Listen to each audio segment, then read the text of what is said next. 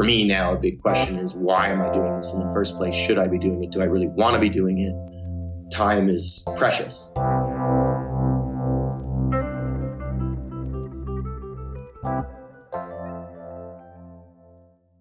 Hello, and welcome to Whistlekick Martial Arts Radio, episode 210 with Mr. John Stork. He's a martial artist born right here in Vermont, but we've never met. He's now thousands of miles away, but we still have a few ties. Don't worry, you'll understand soon enough. At Whistlekick, we make the world's best sparring gear, and here on Martial Arts Radio, we bring you the best podcast on traditional martial arts twice every week. Welcome, I'm Jeremy Lesniak, and I'm the founder of Whistlekick Sparring Gear and Apparel. Thank you to the returning fans, and welcome to all the new listeners. I've mentioned our sparring gear on the show a fair amount because it's our bread and butter. It's the thing we started making because we wanted it so badly, and it's the way we finance everything else, like this show. We've had a lot of support from listeners over the last couple of years, but if you're a school owner or buyer for a pro shop, please check out our wholesale site. I'd love to earn your business. Mr. John Stork is not your typical martial artist. Aside from training with two of this show's wonderful guests, he's a talented circus and street performer with a solid foundation in the martial arts. Mr. Stork's love for the arts was drawn from his fascination in movies and television, just like so many of us. He's an accomplished individual with great experiences, which he shares here, along with his stories, aspirations, and so much more. Let's welcome him. Mr. Stork, welcome to Whistlekick Martial Arts Radio. Thank you. Thanks for being here. Thanks for coming on. Listeners, we're gonna get into some connections today, and I'm not gonna spoil the story, but Mr. Stork here has trained directly under two previous guests. And if you were to chart out geographically where all of our guests had come from, you might think that there would be some similarity. Oh, okay, Jeremy, you're from Vermont, and Mr. Stork's from Vermont. So you're just going to name off two names from Vermont. Nope, that's not what's going to happen. And you have to listen to find out what that is. So we'll just, a little bit of a teaser, a cliffhanger, if you will. Obviously, we're a martial arts show. You're on here to talk about martial arts because you're a martial artist. Sure. But there's more to it than that. I mean, that we can't, your introduction can't be the back of a Post-it note. Why don't we roll back time, hop in our DeLorean and see what we can find out about how you got started in the martial arts. Sure. I mean, for me, that's a pretty simple answer. I guess my real start was when I saw the Ninja Turtles on TV as a kid. And that got me pretty much more jazzed than anything else I'd seen in my life at that point. But I guess I was also used to the things I saw on TV not being real. So I probably saw Ninja Turtles when I was 4, and then I didn't take a martial arts class until I was 7. And I think I was kind of surprised that martial arts were actually a real thing. I was used to things that would be that cool on TV, it being made up or fictional. So I was pretty thrilled when I found out martial arts actually existed. What happened in between 4 and 7? So if you were a 4-year-old watching Ninja Turtles, you were probably, jumping up, trying to imitate the movements in your living room. If you were, of course, I had a lot of the plastic ninja weaponry like sais and nunchucks, perfect, and throwing stars. Yeah, I mean it was. And then you got. I wanted to be. And then you got going at 7 and actually training. What happened in between? Why the delay? I don't know. I mean, my parents had just moved from Manhattan to rural Vermont, so I think they were probably trying to get their footing with their own business. They make mouthpieces for brass instruments, Stork custom mouthpieces, and it was kind of a crazy thing they did to move from. I mean, they were right off Times Square. They had a machine shop where they were doing that kind of work, and then to head into the green hills of Vermont. I mean, that's probably what was going on. I mean, they were attentive parents, but I think they were also very focused on making sure their business was going to stay afloat at that point with such change. So yeah, I spent a lot of time outside playing with my plastic weaponry at that point in my life, I'd say. And I was really into Godzilla at that time as well. I often joke with people that if I'd been born in Japan, I probably would have been a normal kid. But here in America, I was kind of a misfit for sure at that age, especially. I was into Ninja Turtles was a mainstream thing, but not necessarily martial arts or just, Asian culture. And I didn't fit in too great, actually. What do you mean by that? I had plenty of time to myself, so maybe that was good, maybe that was bad. I don't know. What do you mean you didn't fit in? I was really awkward at school. I guess maybe I didn't socialize enough with other kids my age before I went to school. Kindergarten, like I was instantly alienated. I just got picked on a lot. And I think that's also what maybe drew me to martial arts. It's like, oh, if you learn martial arts, they won't pick on you anymore, which ended up being true, but in ways that were deeper than I guess I thought initially. It's like, oh, if they pick on me, I'll kick their butts. But it's a lot more than that once you start training, which was great though. I mean, I don't know. It kind of, for me, it feels like it turned my life around. Not that my life could have been going that badly at age 7. I had great parents, I lived in a nice place, but I don't know. It kind of just lit a fire that had not been lit yet for me. So age 7 rolls around, your parents put you in martial arts classes. How did that go? Then, I was part of this thing called Tiger Scouts or something. It's like the precursor to Boy Scouts. And like one weekend we were making apple cider. The next weekend we went to Fred LePan's karate class in Barre, Vermont. I was like, I can't believe this is real. This is the coolest thing I've ever done. And then it was like, I think that was in the winter. I didn't start classes until like June or July. I don't know what year that would have been. I wasn't keeping track back then, but I don't know. I don't know why my parents waited so long, because I was, super thrilled about it and wanted to do it so badly. So you get in there, you get some exposure from being in Tiger Scouts, and you go home and you say, I want to do this. And eventually they say yes, and they put you in classes. And what happens? I remember coming home after the first class and practicing in our living room. And I tried to kick as high as I could, and I kneed myself in the face really hard, and I fell over. That was like my first practice session after class. And I don't know. I mean, Freddie, you've done an interview with him. He's like the most charismatic guy ever. And I mean, back then, his prime has kind of lasted for like decades at this point, but yes, he was really in his prime back then. I mean, just so young, so enthusiastic. It was so contagious. And I mean, there's a generation of us from that time that are still, at least loosely connected with the dojo in Barre, if not totally involved still. Dylan Abear is one of those guys. Scott Grainer is another one of those guys. My mom, it was such an exciting time to be involved with Freddie in the studio. It was like plugging into a really, really huge outlet. It was, I don't know. And it was like a family thing too. Like it was such a tight knit community. It felt like finding a new family. And my family was involved too. Like 3 weeks after I started taking martial arts, my mom thought it looked so fun. And like I say, Freddie was so charismatic and contagious with that. She ended up signing up, and, she in many ways has continued a lot farther than I have, and, at least traditional martial arts training. But my brother ended up taking classes as well, my little brother, and the dojo really felt like an extension of my family. And just kind of reading between the lines, maybe a place that you felt like you belonged early on. Yeah, and I guess I didn't feel that way at school at all.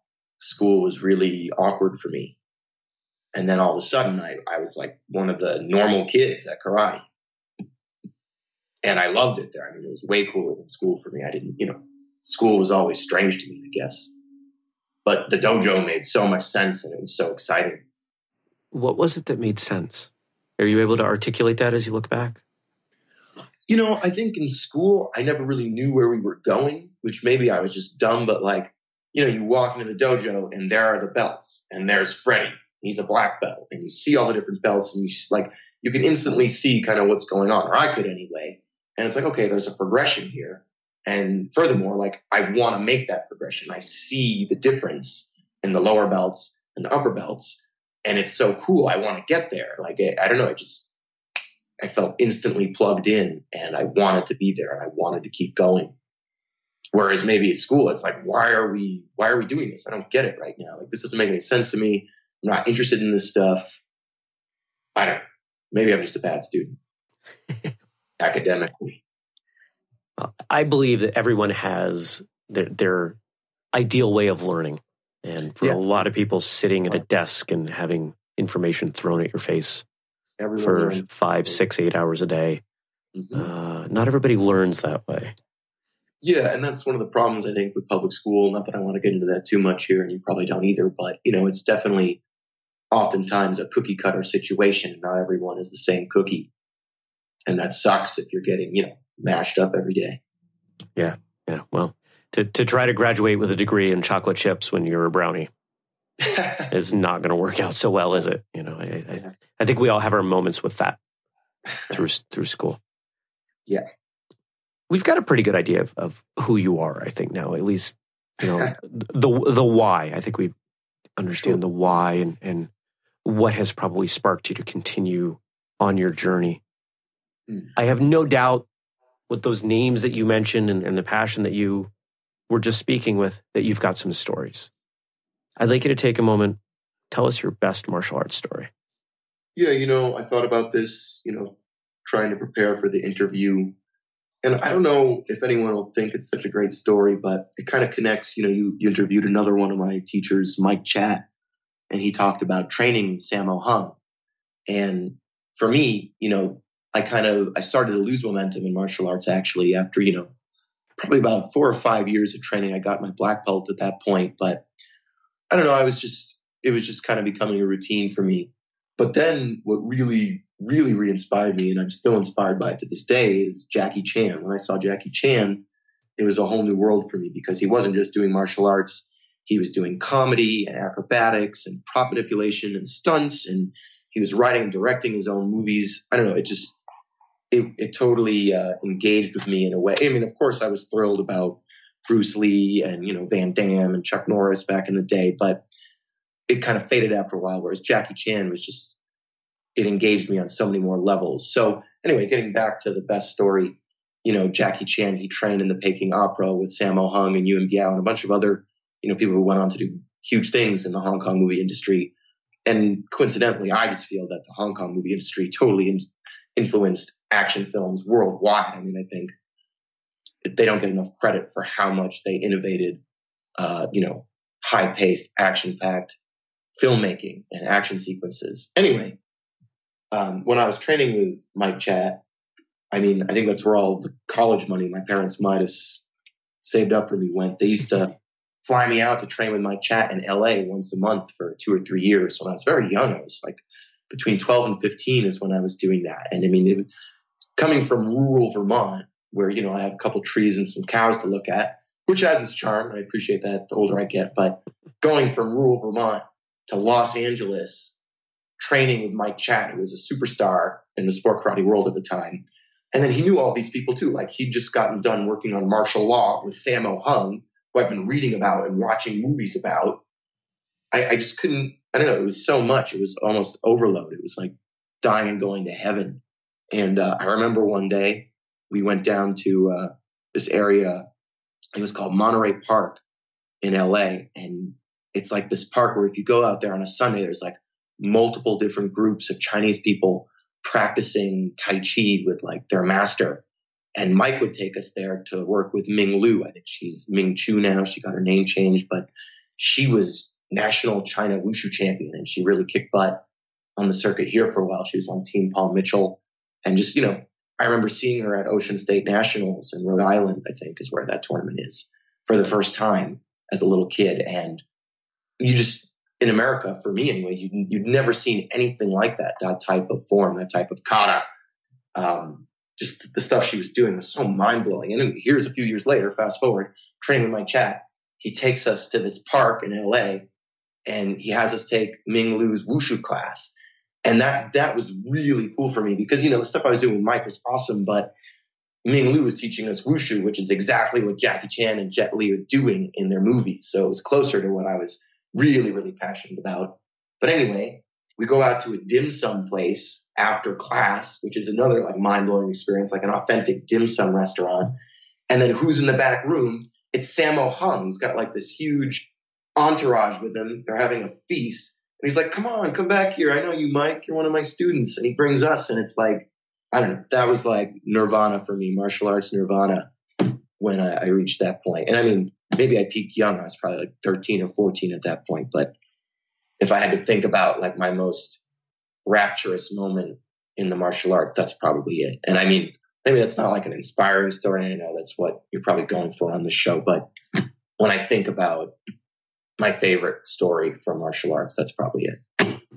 I'm not going for anything. The longtime listeners know, and you know from the format of the questions I sent you, this is meant to be vague. This is meant to give you a framework to talk about what's important to you. And clearly that story is important to you, and we can glean a lot about you from it.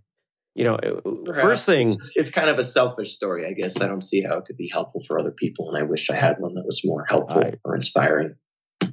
I don't think expressing a moment in your martial arts path that was significant to you could not be inspiring, right? Because of your dedication, because of your training, because of embracing that side of you, you got to meet Sammo Hung. It wasn't because you were out to dinner. It was because you were a martial artist, putting in a lot of time and money, training, and then you got to meet him. And listeners, if you don't know who Sammo Hung is, I would have to say he's one of the most underrated martial arts actors ever. Would you agree? Oh, of course. He's also an excellent choreographer and director.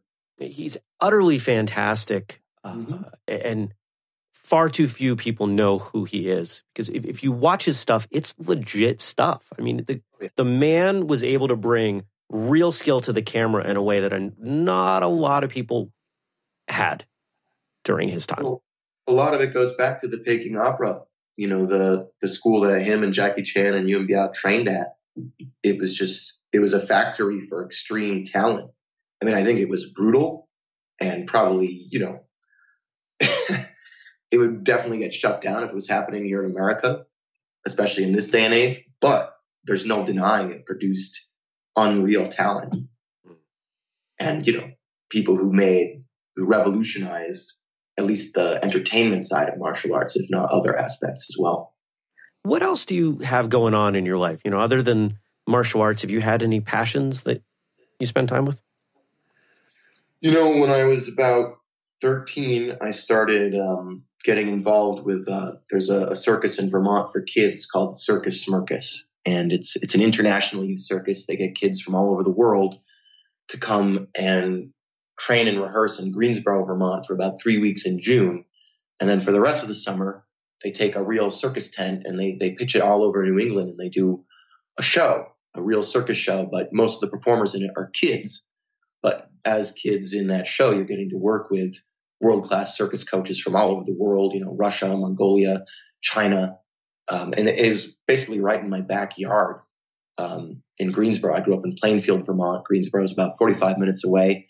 It's part of what Vermonters call the Northeast Kingdom, which is, Vermont is already so rural and has this special quality about it. And the Northeast Kingdom feels even more removed and even more special. It's a weird kind of mystical place if you know it. Anyway, that was kind of the next major turn my life took. But it was totally an extension of my martial arts training. The reason I started doing circus was because I wanted to learn more acrobatics to be more like Jackie Chan. And I wanted to learn how to, flip a broom and catch it on my nose or balance it. Like Jackie Chan's skills are so off the chart and so well-rounded. And, doing martial arts training alone, even with someone like Mike Chat, who's having you train with his guest instructors who happen to be Ming Lu or Sammo Hung, I don't know. There was more to learn. And I felt like circus was the way to do that. So I got pretty heavily involved in Circus Smirkus for many years. And it was good for me, though, too, because, I was competing internationally at that point with Mike Chat on his team. But I really wanted to perform more. I really enjoyed whenever we do a demonstration. That goes back to training with Freddie and Barry, too. Tournaments, they had their charm, and I got into it pretty heavily. But what I really loved was demonstrations and performing whenever there was a show. So I guess that's the next step in my life, was getting involved with Circus Smirkus. Do you think that would have been as interesting to you had you not had the martial arts beforehand? I thought about that, and I wonder. It's a great question. I couldn't begin to answer it, but my first real love was martial arts, and I don't think if I'd seen a juggler, not to not to put down juggling, but I don't think it would have grabbed me quite the same. Absolutely not. There's something so cool to me about martial arts specifically, and to really hone in on it, it's probably the Chinese martial arts.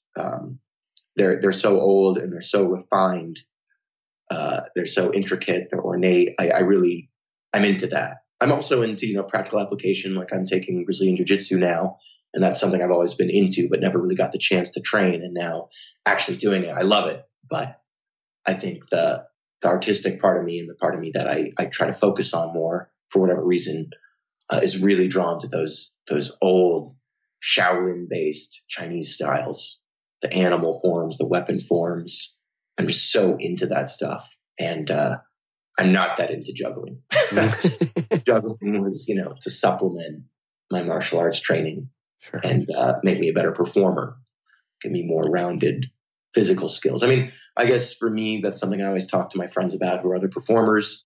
What I love is the combination of skill and comedy. I just think that's such a, I don't know, for me, that's the ultimate. If you can be funny and be skillful, I think that's so entertaining. I agree. And I want to ask that question kind of in the opposite. Had you've spoken quite a bit about your passion and reverence for Chinese martial arts, for wushu and those pursuits. Was that something that escalated? Because I'm trying to do the timetable in my head. Obviously, you had some affinity for those before Circus Smirkus, but did your time with the circus change your perspective on those? Did they become more interesting to you? I'm not sure it's possible for them to become more interesting to me because they were already about as interesting as anything could possibly be for me. But it was always kind of something that's had to be on the back burner a little bit for me in my life for whatever reason. I mean, training with Ming Lu, once I was with Mike Chat, like secretly that kind of ended up being my favorite part of training with Mike. Don't tell him that. But that was later towards the time I was training with Mike. And I mean, I lived in Vermont, and at that time I was getting old enough to realize how much money my parents were spending on my training. And it made me kind of uncomfortable, to be honest. And Circus Smirkus, it was right there. It didn't really cost my parents hardly anything for me to go train with my two Russian former Soviet circus acrobat coaches at the gymnastics gym around the corner, or go up to Greensboro to, go on the tour. So I think that's part of, it was a logistical thing for me at that point, that it felt more responsible and more accessible. But it was so new at that time too. I didn't feel like I was really sacrificing anything. Of course, if I had a perfect world, I'd be doing circus and wushu, like right there together. But at that time, it didn't seem feasible. You seem like a pretty happy guy. Sounds like there's quite a bit of smile going on the other side of the microphone. I just like talking about myself. So that's me in a good mood. Well, let's take it in a little bit different direction. Okay. You've moved, you started in Vermont, you're not here anymore. You're doing a bunch of different stuff. Somehow, somewhere in there, some things must not have gone well. And I'm not saying that's why you moved. I'm just saying we all have stuff pop up. Sometimes it creates transitions. I've had a lot of obstacles. I feel like I mean, for starters, I just wasn't very athletic. Naturally, I was not a coordinated kid. I wasn't a strong kid. I was kind of pudgy. So right off the bat with martial arts training, like I hit a lot of walls. But I don't know.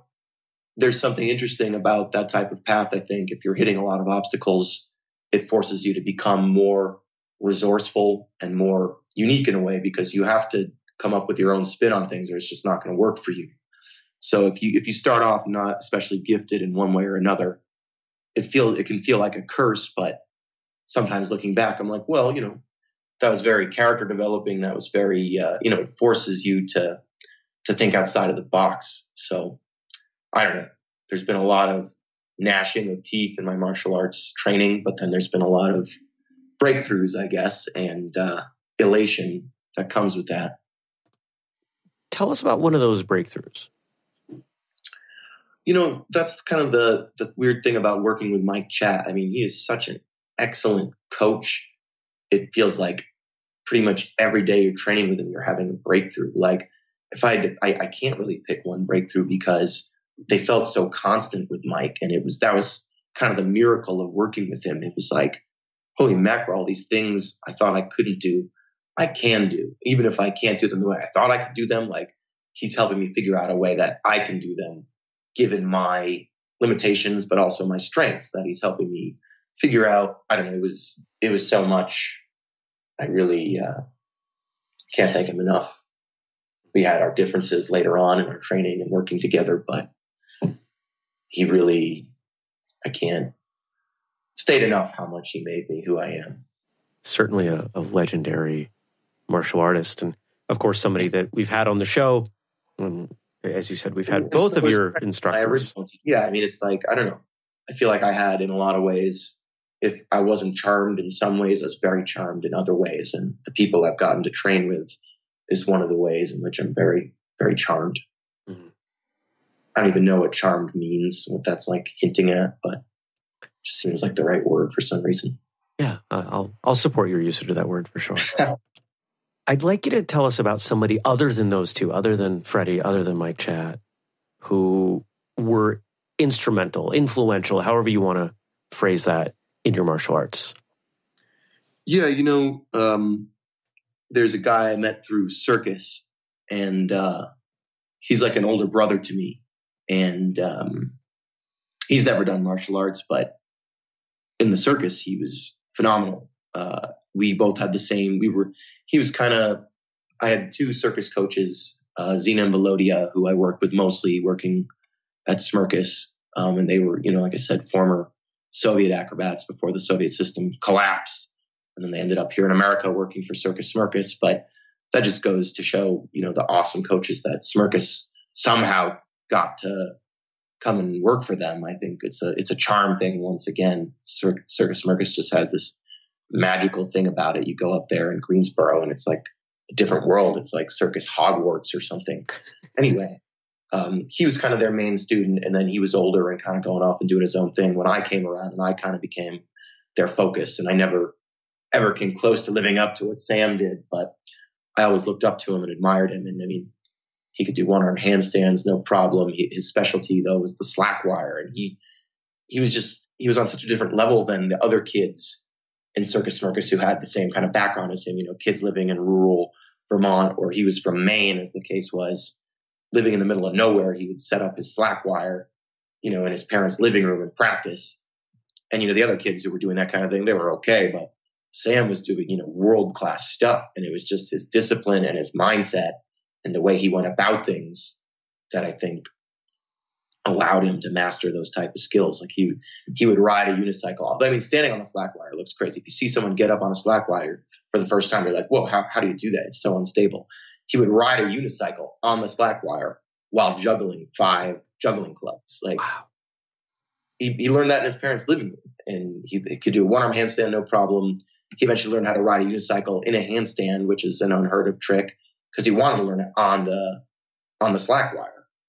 He just had a different work ethic, a different way of practicing. And it helped me with working with Mike Chat. He's kind of obsessive compulsive, and so am I. And in some ways that wasn't a good combination. Like if you're analyzing everything, sometimes you can become paralyzed. And Freddie talked about that in his interview. He said, too many minds. I think he's quoting The Last Samurai. And that's something I think I have a tendency to do anyway. And sometimes with me and Mike together, like nitpicking every little thing, it wasn't necessarily, in a lot of ways, we had a great chemistry. In some ways, we had a terrible chemistry. And that's an example of where maybe our training together was a little bit dysfunctional. And Sam Johnson, this other guy, this circus guy, he had such interesting and different ways of practicing and thinking about practicing than Mike had. It's like, he's like, what do you want to learn? And I was like, well, I want to learn this, but I should do this physical conditioning and this cross training and this and that to like come around to this one thing I want to learn. He's like, John, just practice that one thing you want to learn for hours a day, for months. And it was so different. I don't know. I saw it get results for him, and that wasn't necessarily the right way for me to practice either, but it was nice to have two totally different viewpoints and then come about some combination of those two viewpoints that worked for myself. Is your current approach to training somewhere in the middle then? Yeah, I'd say it is. But I mean, there's so many more influences that have affected my, I guess, philosophy at this point, or philosophies when it comes to training. I mean, for me now, a big question is, why am I doing this in the first place? Should I be doing it? Do I really want to be doing it? Time is precious. And I've seen the results I get when I commit to something before fully examining whether I should be committed to it. And then a couple of years go by and wait, I really shouldn't have been doing that at all. I didn't do enough soul searching before I set out to realize that wasn't really what I was passionate about. Maybe I was doing it because sometimes you do things in your life and they're built on false pretenses. And that's one thing that Sam really helped me with. I mean, he's kind of a guru in my life, and it's just like, he doesn't take any BS. Like he won't do things unless he wants to do them. It's that simple. It like, sometimes he can appear lazy on the outside, but he's actually like the most disciplined person you'll ever meet. But he's really good at, siphoning through falsehoods and latching on to his own personal truth. And that's probably the most valuable skill you could learn maybe in life, let alone martial arts. Yeah. Yeah. One of the things that as a entrepreneur and hanging around other entrepreneurs, one of the bits of advice that I've really latched onto over the last probably 6 months has been, if it's not a yes, or if it's not a heck yes, and some people throw an expletive in there. If it's not a really strong, resounding yes, then it's a no. Because you do only have that 24 hours in the day. Right. And rather than do something that kind of gets you towards your path, throw something in there that definitely moves you towards that. Yeah. If you had the opportunity to work with someone else, someone that you haven't, someone alive, someone who's passed, who would you want to train with? I would want to go and be in the same class, the same group that Jackie Chan and Yuen Gao and Sammo Hung were in at the Peking Opera, and see if I could hang, I guess. Like, they used to start their day with a half-hour handstand. Like, on my best day, I think I've done a 2-minute handstand, and I felt like I was going to die. I just don't get how that was possible. Maybe it was just starting that young or being that consistent. I think the Sifu there, the guy who was in charge of the whole thing, was Yu Jim Yen or something. I looked up his name online last night. I probably knew it when I was a kid because I used to read every book on Jackie Chan. I was part of the fan club. And anyway, I'd like to work with him and those guys in that class that they grew up in the Peking Opera. I mean, I don't know if I would have survived, to be honest. Like, I think it was pretty brutal. I don't know if I could have hacked it, but that I would like to try. That's an interesting answer. We haven't had anybody that's come at it from that side, and I like that. And it's completely consistent with everything else we've heard about you. Yeah, it's pretty kind of a one-track record, I guess, in some ways. How about competition? Has that ever been part of your life?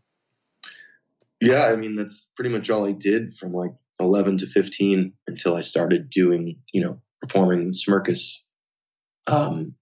Even before that, I probably went to my first tournament when I was 9 or 10. I mean, it was hard not to go to tournaments, even if you hated them, if you were training at Freddie's school, because Freddie lived for those tournaments. So, yeah, I mean, I guess I got into them, through the influence of the people I was around. My mom is a very competitive woman. Freddie mentioned her a lot in his podcast, Phyllis Stork. Freddie is an extremely competitive person.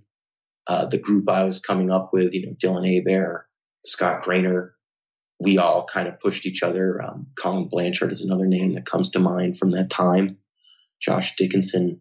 It was just a group of kids at Freddie's school, and Freddie it was part of how he ran his class, I guess, but we were all really close friends. We were like brothers, but we were also constantly competing with each other. And of course, that extended into the tournaments. It's like, holy mackerel, it's not just us. There's all these other kids out there we have to try and outdo. So, yeah, I mean, looking back on it now, I kind of see around it. Like, it's not about being better than other people. It's about, honing yourself. And Fred said that on his podcast as well. So, yeah, I guess I have mixed feelings about my competition career. I mean, career. I never got paid for it, but my time competing, because I was very entrenched in it while I was doing it. But I'm not sure it was the best fit, knowing who I really am now. I don't think that's the best way for me to actualize myself, is going to tournaments. But I'm sure I gained a lot from it. Sorry, that was probably a really roundabout. Long No, those are the best. I have a saying, and you and I didn't talk about this piece of it, before we started recording, but I've said this to a number of guests before we start, quote unquote, rolling tape. The best stuff comes in the edges. It's when the guests wander and get deep into a tangent. That's where, personally, I'm the most entertained. And listeners, I love you all, and I'm glad that you're here. So I'm not just a crazy guy talking to people and recording it, but we will always do the shows in a format that I like, because I'm the one that's got to be here for every single one. So I need to enjoy it. Right. And I love that you circled with that. And it leads me to a follow-up. What is a better way for you to, you use the word actualize what you're doing now? What methodology works better for who you are today? I guess I'm still working on that, but I would say in regards to competition specifically, looking back on it, I think I probably should have moved on sooner than I did, because I was ready to move on. I had new interests, and I think I'd learned what I needed to learn from competition, and I was just going through the motions, and that's when it became stale for me. Like, I'm showing up at this tournament even though I don't want to be here, just because, my teachers say I should, or I know it's the quote unquote right thing. I shouldn't be quote unquote lazy and not go to this tournament. But, looking back on it, I think I had the right impulse to move on and start doing other things, like not abandon what I'd learned in any sense, but I had new interests. I had new passions. I was learning new things, and my impulse was to go with that. I wish I had followed the passion more and not tried to be so, like I say, quote unquote, disciplined, which is a weird thing to say, because I think discipline is a good thing. But when it becomes mindless, that's bad. You're a robot and you're not learning or growing. So I think discipline can be a double-edged sword. You need to be disciplined, but you have to keep thinking, and you have to keep reflecting, and you have to keep being honest with yourself. And I think it's a weird mixture. You have to employ discipline, but you also have to employ passion. And if passion is dead, you really need to examine that, I think, for myself. And there's usually a way to rekindle it, but you have to find that way. Doing the same thing that you're doing oftentimes isn't the way to rekindle the passion. It's really an interesting way to phrase that, because I think you just coalesced something for me that I've never been able to articulate. And I'm envisioning, because I'm a different kind of nerd than maybe you are, I'm envisioning a Venn diagram, with one circle being passion and the other circle being discipline. And you've got that intersection point. And I think most people overcorrect. They may recognize that they're out of that balance, but they steer to one side or the other, because I think inherently one side or the other is more comfortable for us. Anyone that knows me personally knows I am going to err to the side of discipline. If you look at my calendar, it is, I schedule when I'm going to eat lunch. I schedule when I'm going to clean my desk. Like it's horrendously structured. And I know other people who seem to, from my vantage, wander through life. They're passionate. They go from thing that they love to thing that they love. And you've seen enough success to know what it's like to ride that middle. I think for me personally, if I stay in one or the other for too long, I wear it out, and it becomes dead, or it loses its efficacy after a while. And I think it's good to spend time in both. Otherwise, you become numb to it either way. I've gone through periods in my life where there was nothing but discipline. I've gone through periods in my life where I let myself be completely unstructured and just be passionate and follow my passions. And either one, if I stay in that mode too long, it becomes ineffective for me. But everyone's different. But I think that's maybe one of the most important lessons learned too, is like, yes, there's people out there you can learn from. There's people out there you can emulate. But in the end, you have to write your own story. You have to create your own version of yourself. You have to write your own plan. And you can use inspiration from other people. But if you're just copying and pasting, in the end, that's going to end up being a recipe for disaster, which is scary because it's easy. It's lazy in a way, and it's comforting to be like, oh, that's working for them. I'll just do it too. And that will work for a while. You can learn a lot from doing that for a bit. But in the end, you have to just take what works for you from that and move on and leave behind, like identify the things that don't work for you. And it's a purification process that requires constant reflection. And that's a bad thing to say too. If you're constantly examining something, you're focused on, too few things. There's a bunch of things going on behind you that you're missing at that point. Like, once again, like I was saying earlier, I think you have to variate really intense examination of things with giving yourself a break and letting your subconscious work or letting outside influences come into play. If you put on your own blinders, that's bad too. I mean, there's a time and place for that, but I don't know. I think variety is important. I think a lot of martial arts training is very structured and very rigid. And that's the discipline's important. It's a key component of martial arts, but it's not the only component, and you need to mix it with other things. And Freddie was talking about that with Bruce Lee. He was so creative, and a lot of that comes from taking off the blinders. Well said. We've talked a bit about movies, certainly with your training with Mr. Chat. We know that the dramatic flair, circus, the things that a lot of us love about the choreography in martial arts movies, I'm sure is right up your alley, something that you enjoy. So I'm curious, what martial arts movies do you, as someone who has taken their martial arts training to that level, what ones do you look at and enjoy? Well, I knew this question was going to be part of the interview, and my answer isn't, okay, here's what I'll say. My favorite martial arts movie is not a straight up martial arts movie. It's Project A by Jackie Chan. I think that was when he hit his peak, his prime. It's more of an action adventure with a lot of martial arts, but Sammo Hung is in it. Yuen Biao is in it. It's such a fun movie. It's very Indiana Jones-esque for me, in that it's just it's a very swashbuckling adventure with phenomenal stunts, phenomenal fights, great comedy. That's my favorite martial arts movie, even though it's not necessarily a straight up martial arts movie. If we're going to talk about straight up martial arts, I think for me, you have to look at Drunken Master and Drunken Master 2. Those are both amazing, just pure martial arts movies. And the thing is, in America, Drunken Master 2 was released as Legend of the Drunken Master, but that's actually Drunken Master 2. And it was made like 10 or 15 years after the original Drunken Master. But try to seek out the original Drunken Master if you can. It was made in the 70s. It was Jackie Chan's real breakout hit was Snake and the Eagle's Shadow. And Drunken Master is pretty much a shot-for-shot remake of Snake and the Eagle's Shadow. Same director, same actors, just a different style. It's Drunken Fist instead of Snake Fist. They're both excellent, but really try to see Drunken Master. Fist of Legend is another straight-up martial arts movie that I think is so excellent. A lot of those early Jackie Chan, not too early. Jackie Chan had a weird career. His first movies kind of were crap. He was working with Lo Wei, who was the same guy who worked with Bruce Lee. Yeah.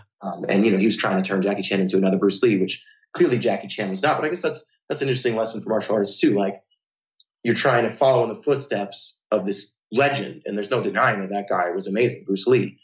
But this other director is trying to force you to be that guy, and you're not that guy. So yeah, you're making movies. Ostensibly, you're successful, but you're not really successful until you find your own way. And that's when Jackie Chan really achieved success. Even though he'd been making movies before that, he had to become his own person, invent his own style to really take off. Good advice for all of us, isn't it? I hope so. And, I'm sure that we can already answer this question, but I'm going to ask it out of courtesy. Your favorite martial arts actor? Yeah, of course, it's Jackie Chan. Right. Let's flip out of movies. Let's talk about books. Are you at all a reader? Are there martial arts books that have come into your circle? Martial arts books specifically, I would say no. I mean, I read a lot of biographies when I was younger, I guess, Bruce Lee and Jackie Chan. But no, I don't seek out books specifically about martial arts. But I do read. I think reading is, I'm not going to say reading is important for everyone, but reading is a way that I interface with information well. What are your goals? What's keeping you going? You mentioned that you've transitioned your training BJJ now. Mm-hmm. You've been doing martial arts a long time, like nearly all of our guests. It's something that's really become part of who you are. And I find that for everyone, I'd say without exception, those folks that are continuing to train years later have goals. There are things that they're striving for. What are yours? Sure. I mean, I guess I have a lot of vague, like overarching goals that maybe everyone has. Like, I want to be a good person. I want to take advantage of my life. I don't want to waste it. Specifically for martial arts training, I'd like to get my blue belt in jiu-jitsu. I know that's not terribly ambitious, but I'll be really happy if I get my blue belt. I have goals in my career. I mean, I think growing up in martial arts pretty much without fail makes you become a goal-oriented person. And it's almost subconscious at this point. Like, I don't think about my goals consciously because I'm constantly thinking about them subconsciously. Like, it's almost invisible to me because it's so automatic. But yeah, I mean, I could give you a list of goals a mile long, but that would be boring. Fair enough. Let's talk about what you're doing right now. Sure. Just give us the highlights. What are you doing professionally? What are you doing personally? If people want to reach out to you, if you do the social media thing, tell us about you in that way. Commercial time, we generally call it. Okay. Yeah, I'm not very good at selling myself, but I live in Boulder, Colorado now. I pretty much make almost all of my living as a street performer. I work on the street now, performing a circus-style show. I stack up a bunch of chairs and juggle fire, breathe fire, and do a handstand on top of the chairs. I wear stripes and a top hat. If you see me, you'll know it's me. But you probably won't see me unless you're in Boulder because that's pretty much where I stay now. I usually go down and perform in Key West in the winters because it's too cold to perform here or in Vermont. I did hundreds of shows on Church Street in Burlington, Vermont. It's kind of where I cut my teeth street performing wise there in Key West. But I've also street performed in Boston at Faneuil Hall as part of that program for a summer. And my favorite part of Boston was working. I should have looked up the name. I worked with a great wushu instructor. He had a class. That's embarrassing. I don't remember the name, but that was the thing I missed most about leaving Boston because otherwise I didn't really care for Boston. It's too much traffic. I like the country. I grew up in the woods. And that's what's nice about Boulder for me now is, we're surrounded by beautiful nature. It doesn't really feel like too much of a city. Anyway, yeah, I'm a street performer now. I started street performing because I wanted to, Sam, the guy I was talking about earlier, he started street performing and he told me he was making pretty darn good money. I was surprised how good the money was he was making as a street performer. And what I really wanted to do back in the day when I started street performing was, direct and produce and perform in my own circus act that I could create exactly the way I wanted to create it. And I needed money for that. But it took me years and years to finally start making decent money as a street performer. It was a real brutal process for me, actually. I was very stubborn and I wanted to do things my way, but a lot of street performing is about listening to your audience rather than yourself. You don't get to be the dictator. I don't anyway. I'm not talented enough to be the dictator as a street performer. But through that process, I realized what I was most passionate about in my life at this stage was, I grew up obsessed with anime and manga and video games, and Dragon Ball Z was like everything to me. Maybe it still is. And the funny thing is that Akira Toriyama, the manga artist who created Dragon Ball and did the original comics that it's all based on, he was inspired after watching Jackie Chan in Drunken Master. So it's kind of weird how pretty much everything in my life comes back to Jackie Chan. It's kind of creepy, actually. But anyway, I started to learn, or I've been studying screenwriting. I really want to write and direct for animation someday. Like Hayao Miyazaki is another huge inspiration of mine. He does the Studio Ghibli films like Princess Mononoke and Spirited Away, Howl's Moving Castle, you name it. He's just a master filmmaker and animator. Anyway, I would love to have my own animation studio someday. I'll be amazed if it actually happens, but that's what I really want to do. And towards that end, I've been studying screenwriting. I've written a couple screenplays, and I'm turning one of them into a comic book, which will hopefully help sell the screenplay. But even if it doesn't, I don't care because I'm very passionate about comics, and making it into a comic book has been a really fun process. But I personally can't draw to save my life, so I have to hire an artist to work for me. And that's where most of my money goes. I'd say I spend half of every dollar I earn on paying an artist to turn the screenplay into a comic book. So please, if you're interested in comics at all, check out my comic book. It's called Tomb Busters, TOMBBUSTERS. You can find it at tombbusters.com. It's about a treasure hunting tournament in space. It's very action adventure-y. There is going to be some martial arts in it. Yeah, I don't know what else to say. That's good stuff. And we'll certainly link that and, all the other stuff that we've talked about for anybody that might be new. Whistlekickmartialartsradio.com is the place that we do that. You can see everything. We'll get some photos over there so you can see who we're talking to and everything. And that's good stuff. I think that multimedia approach, it's not really the words that I'm looking for. It does not surprise me that you are a performer with aspirations for directing and you're doing writing and you're trying to express that inner passion in so many different ways. As we kind of roll back to the beginning of the episode, it was clear to me, as you talked about the very first anecdote you gave us, you practiced kicking in your living room after your first martial arts class and hit yourself in the chin with your knee. I mean, that requires a lot of effort.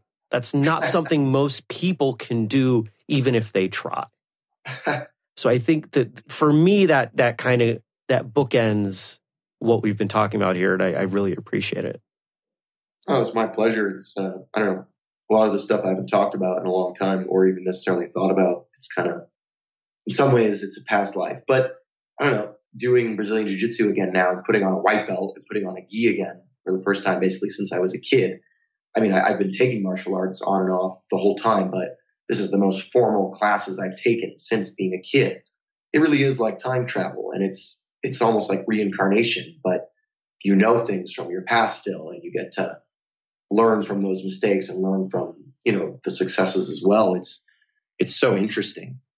Life is longer than you think it is.